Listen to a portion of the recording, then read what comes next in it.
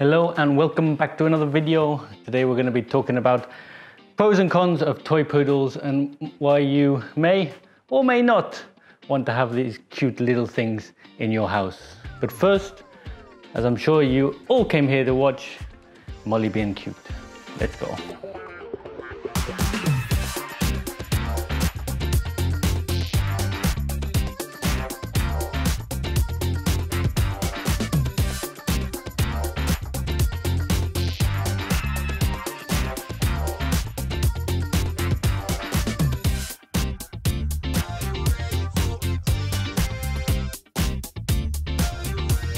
Who wants to be in another video?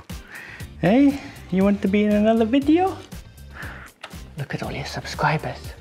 Look there, all your subscribers. That's the door. They're not coming through the door. You know, there's a pandemic, they can't really travel. But look over there. Oh. I jump up. Don't be like that. One of the best things about toy poodles, look at the face. Look at the face here. Look at it. It's adorable. It's adorable, and it's one of the main reasons why a lot of people choose poodles, especially toy poodles, because look, they are beautiful, they are fluffy and soft, they're just a little teddy bear of a creature that is so happy to see you and wags its tail every single time. They come in all different colors, shapes, sizes. You can trim their fur as you want them. They're very well-proportioned dogs and very good to look at. So that is reason number one.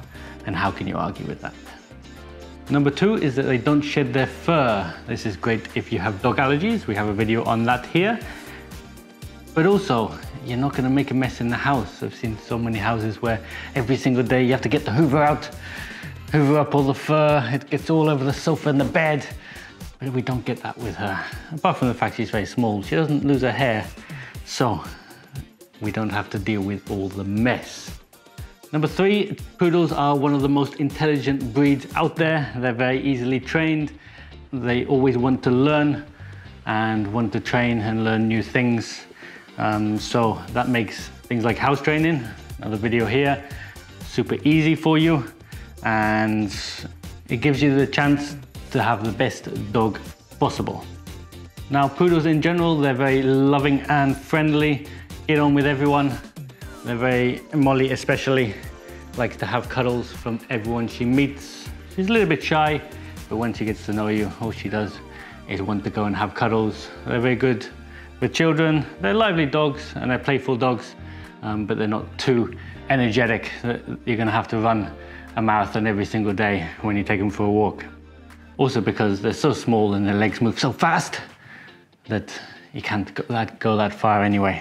That leads in nicely to the fact that they are travel-friendly dogs. Molly, being about 4 kilos now, that's what, 8 pounds, is not the heaviest dog and not the biggest dog. And so being on a lap like this is absolutely fine. You can have them in the car. You can even take them on some aircraft. Some airlines don't allow you, so make sure to check. But you can take them in the cabin with you, have them lit under the seat in front. And they're just very convenient. They don't get in the way. They're not making a mess.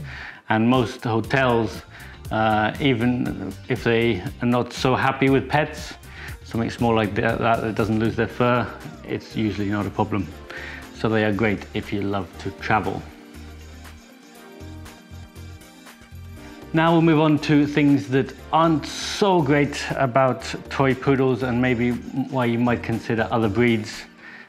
Grooming is number one. Because they don't shed their fur, which is an advantage, it does mean though you have to take extra special care. You have to brush them every day. We do have another video on the grooming of a toy poodle.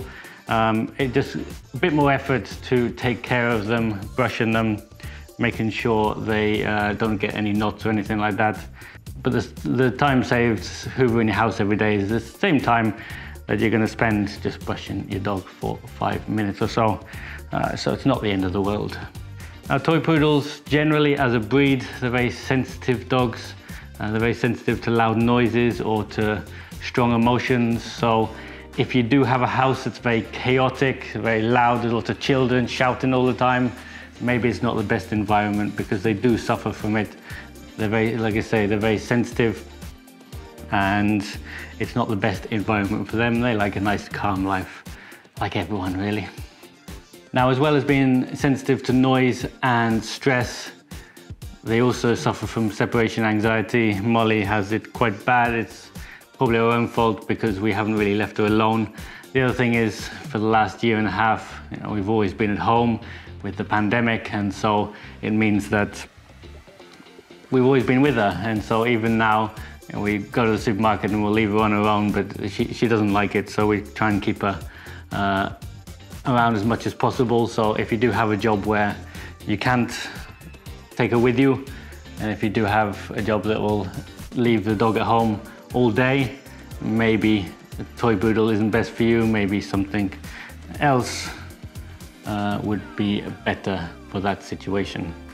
The other thing, we've said that it's good them being small, however, especially when they're puppies, but even now, they are very delicate creatures.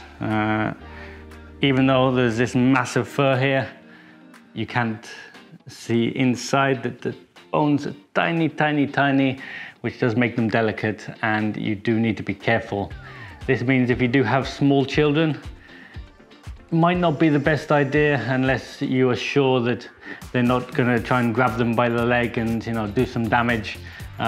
If your children are old enough to understand, and you can teach them how to handle the dog without hurting them, it's okay. But if they're too small to understand that, or they just think, okay, this is my fluffy toy, I'm gonna grab it, and maybe they'll do some damage.